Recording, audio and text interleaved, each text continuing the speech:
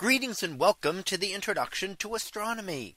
One of the things that I like to do in each of my introductory astronomy classes is to begin the class with the astronomy picture of the day from the NASA website, that is apod.nasa.gov/apod. And today's picture for February the 5th of 2023. Well, it is titled Enceladus by Saturnshine. So what do we see here? Well, this is one of the moons of Saturn as imaged by the Cassini spacecraft. And it was taken in 2011, more than a decade ago, when the Cassini spacecraft was orbiting Saturn. And while it was studying the planet itself, it also had its orbit adjusted to be able to visit different moons and make close passes to them to give us a chance to study those as well. So here we see a detailed view of one part of that moon, and we see the moon itself is illuminated by what we call Saturnshine. Now, most things that we see in the night in the solar system are illuminated by sunlight, and we see a little bit of the moon here as sunlight, and that's off to the right hand side where we see a thin bright crescent of material that is actually directly illuminated by the sun. However, the rest of the moon here is actually illuminated by Saturn. So it is still sunlight, because Saturn does not emit any light of its own, but it is light that goes from the sun, reflects off of Saturn to the moon here, and then in this case to the spacecraft. So we get to see it in this version as well. Now, when we look at the moon, we see that it has some very distinctive structures to it.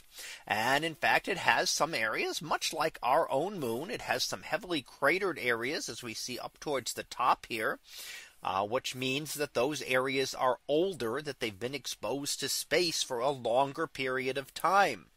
We also see a number of newer regions, and we can tell that much of this region is very young because of the big lack of craters on it.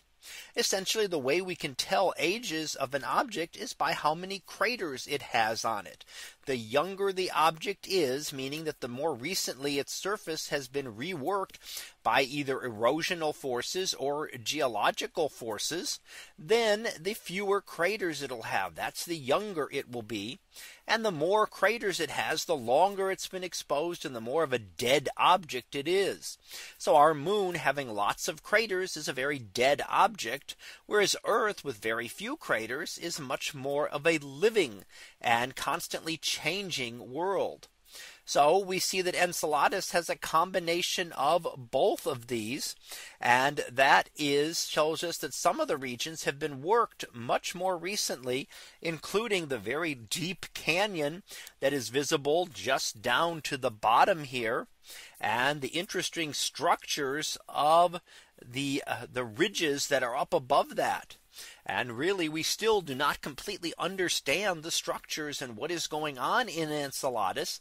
But what we do know is that there is water below the surface. And in fact, we can see the remnants of icy volcanoes that have erupted material from the interior. If you look down below and just to the left of center off the edge of the moon itself, you can see that there is a material that has been expelled from the interior, and those are ice crystals that have been erupted out of the moon, and probably from a ocean of water down below the surface. So it's very interesting that we find a lot of water on many of these moons in the outer solar system, not just Enceladus, but other moons of Jupiter and Saturn as well.